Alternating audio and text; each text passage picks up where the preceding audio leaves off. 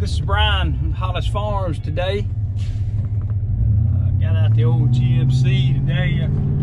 Y'all subscribers have been watching for a long time. Y'all saw us work on this truck last year. Old rig down at Sq'd up Welding and Fabrication over here in Alabama. Put this custom bed on here for me. Built the dog boxes. Built the rack over the top of the truck. You saw it there when I was walking by. I'll show it a little more later. But anyway, we headed back down to rigs today. If you remember back, I think it's been back December last year, I took him a trailer that we had bought, that utility trailer probably 30 years ago. Maybe longer than that, but it was kind of wore out. The axles were bent. It was hard on tires. Just needed a lot of work. The floor needed to be replaced. So I brought it down here to rigs, and we kind of let it sit for a while. I didn't push him. I didn't need it in a hurry, and he finally got on it this summer.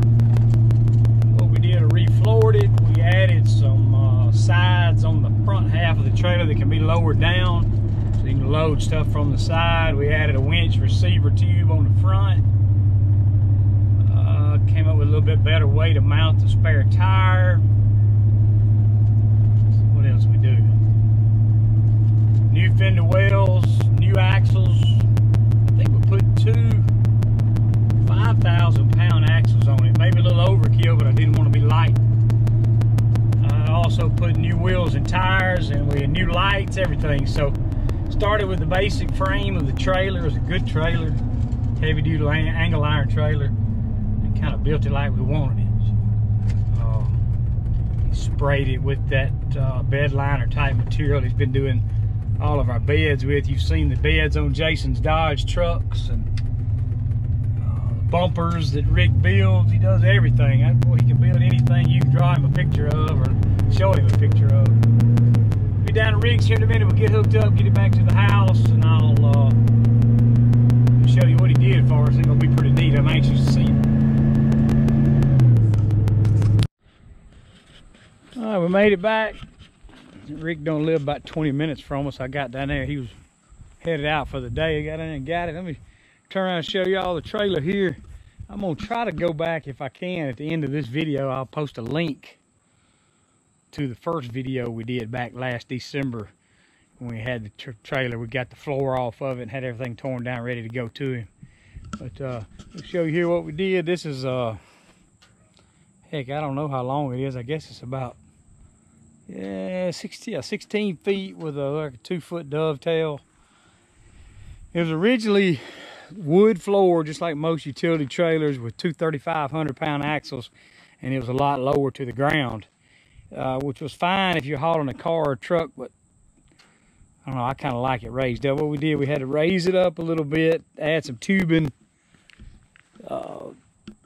between the angle iron and the axles here to raise it up to fit these two 5,000-pound axles. New fender wells, new lights. Left the existing ramps under here. They obviously got the pin here.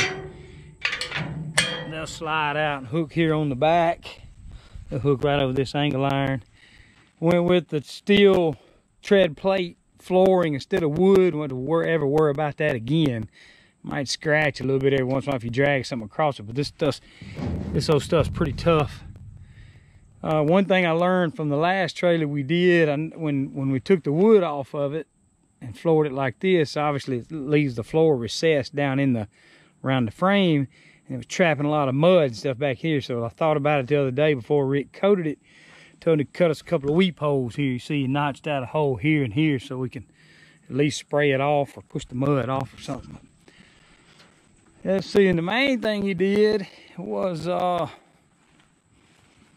built these sides. The other trailer didn't have any sides at all, but he built these sides that could be lowered down. It's kind of nice if you go to the co-op or something and get some seed or some feed, pallet, anything.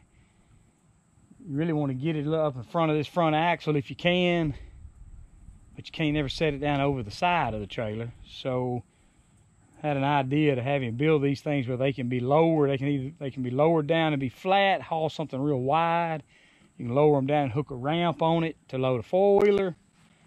And you probably could even ride a Ranger crossways if you use the sides to make the trailer wider.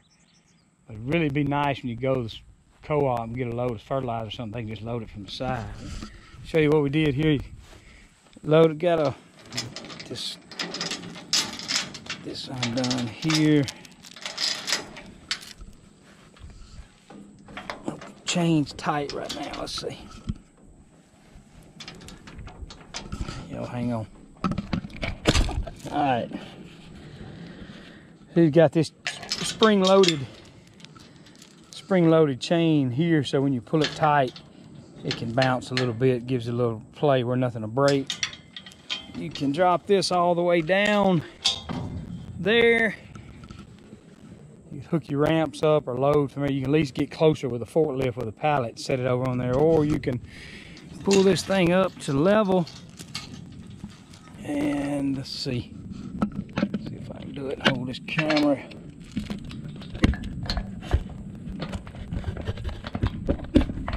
I got my hand hung on it. Y'all hold on.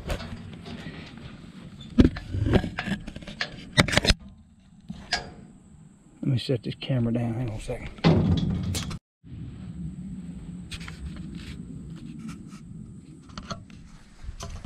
And basically what you do right here, you can pull it up to however level you want. If you're going to have something riding on it or whatever, put your chain up here. Let's see. There you go. Locks it down, gives you some extra width there. You can do it on both sides or one side, whatever you need to do. Put this little handy little tie down rail on top. You can tie to. Got some tie down points here on these fender braces too. Stake pockets back here. Hook a chain or strap too. Another thing he did, he never did put a spare tire on here, but he fixed it up. A good place to keep it out of the way. We also added a receiver tube right here. We can either put a winch there. I've got one receiver tube that's got a hook on it, or either a D-ring. You could put the receiver hitch in there and have another tie down point. He also welded D-rings here on the inside. Can't have too many tie down points for sure. Well, Rick does a good job. I'm gonna put a y'all can find him on Facebook. It's Sq'd Up Welding and Fabrication. SQ''D up. Sq'd Up. If you're in our area here in East Mississippi, West Alabama, he's over in Pickens County. He can build anything. He was working on duck boats and duck blinds. I think he's fixing to do a service bed for a Toyota Tacoma. Gonna be a sharp little rig. He can do anything. Y'all seen it. And while we're talking about what Rick can build, we'll look right here. He built this bed for me on this old GMC. I bought this truck new in 2001. It's a 2500 HD. Got the buck stock bumper on the front. Tow mirrors on the side. Rick built the step rails too. Got the new Gladiator mud tires. Rick built this bed here. You'll see custom boxes on each side. A little utility box here. You put your boots in and different things, whatever you want to store in it too. As it comes off there, it's just sitting there loose. He built this 2-hole dog box, actually a 3-hole. We originally had the middle of it for storage, but when I got another dog, I went ahead and added vents there too, made it a 3-hole. So put the little rails around, custom fit for the Yeti, and put the rack on top. We can throw whatever, if you need to throw decoys when you're going duck hunting or whatever up there. It just works. Makes a good looking little rig. Got the LED backup lights in the little pod here. LEDs recessed in the back for backup and blinkers. Brake lights, blinkers, and tail lights here. Got the little recessed tinted marker lights right there. He does a heck of a job. Really makes that truck a lot more functional. I said I drove that truck a long time. Got 320,000 miles on it. Well, that's gonna wrap us up today. excited to go get this thing. Now we got a medium-sized trailer. I got my little trailer, and we got big trailers, but I needed this size we can use on the farm for hauling whatever. We appreciate you watching, and come back again tomorrow. Don't forget to subscribe.